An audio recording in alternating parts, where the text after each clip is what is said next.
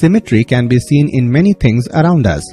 In nature, the flowers, the tree leaves, the beehives, the body of almost all animals, even human beings are the best examples of natural symmetry. Symmetry can also be found in man-made objects, for example, prints or clothes. A figure has line of symmetry if there is a line about which the figure may be folded so that the two parts of the figure will coincide. Jewelers, architects, and engineers also use the concept of symmetry. In this chapter, we will study the following concepts: symmetry of geometric shapes, reflection and rotational symmetry. Here we will learn about symmetry of geometrical shapes. Symmetry. Symmetry is quite a common term, used in day-to-day life. Let us observe a butterfly. When it folds its wings, each part of one wing fits exactly on the corresponding part of the other wing. Plenty of things in nature have a sort of balance in the arrangement of parts. This balance in the arrangement of parts is known as symmetry. The architectural marvels are beautiful because of this principle of symmetry. There are many kinds of balance or symmetry such as point symmetry, line symmetry, plane symmetry, etc. A figure has line symmetry if there is a line about which the figure may be folded so that the two parts of the figure will coincide. There are some letters of the English alphabet which have line symmetry as shown in the example.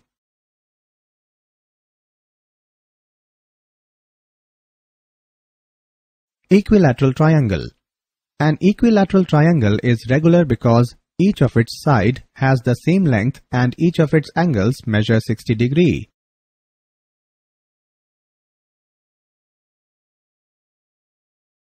We will show its lines of symmetry by dotted lines.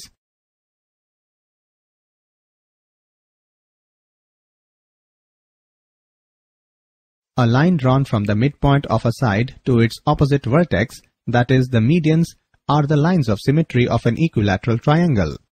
Hence, an equilateral triangle has three lines of symmetry. Rectangle. In a rectangle, we find the line of symmetry by joining the midpoints of opposite sides.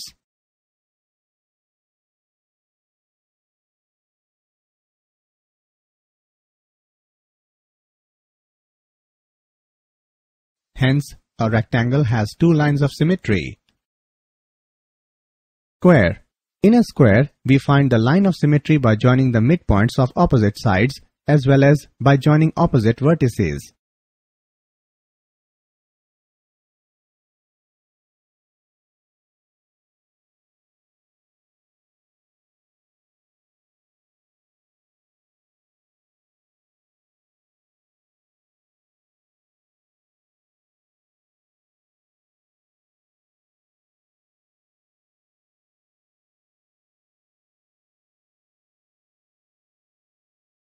In figure 1 and 2, the line of symmetry separates the square into two equal rectangles, and in 3 and 4, the line of symmetry separates the square into two equal triangles.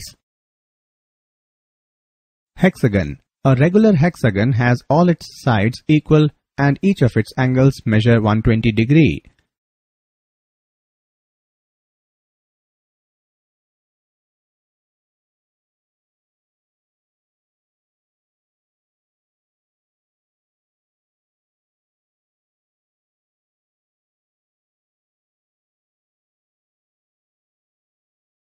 Octagon.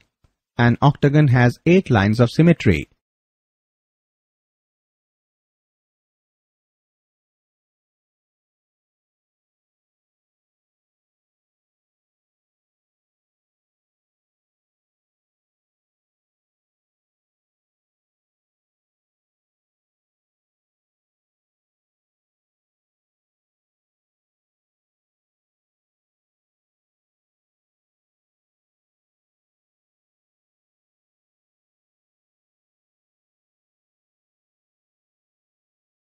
Isosceles triangle.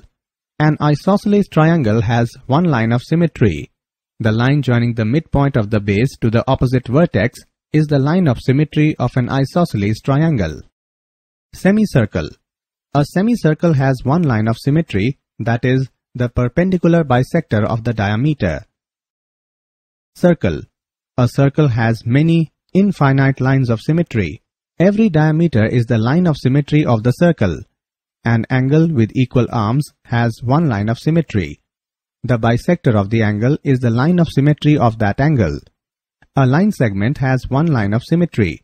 The perpendicular bisector of the line segment is its line of symmetry.